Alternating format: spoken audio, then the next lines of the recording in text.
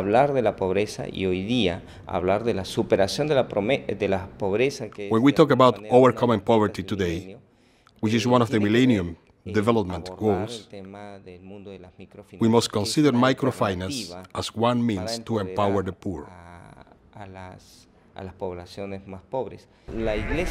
For its part, the Church must offer not only its financial resources, but also its human resources, and likewise, its very own spirituality.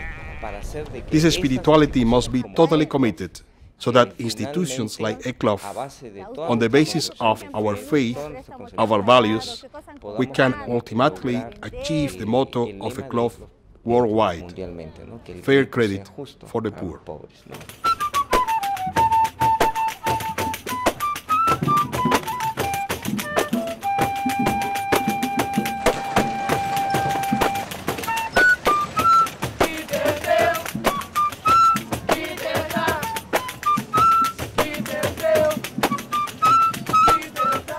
I am Adriana, president of COPAC, Caipe Bakery Cooperative.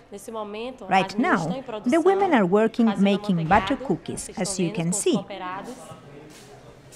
We sell a lot of butter cookies here in the community because people like them a lot. They are hard to find here. So, here we work in 4 shifts. There are 18 members at the moment.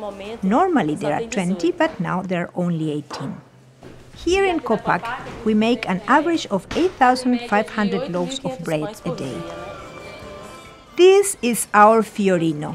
We got it through SEADE. It is like a dream come true for us to have this van, because we use it to deliver the bread, something that really used to cost us a lot. Now, since we've had it, we are making profit, thanks to God and thanks to SEADE for the loan and for having confidence in us.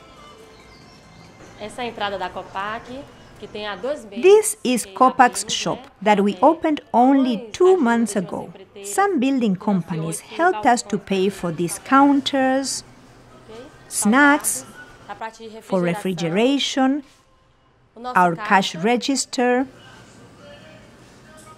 Here we stay open from 6 in the morning to around 8 at night. We are open all day. So, as you can see, we have been doing everything little by little with work and by going forward. COPAC has really helped every one of us. We were all unemployed, and now we earn a small income that's enough to help all the members in the cooperative. It has helped a lot of people.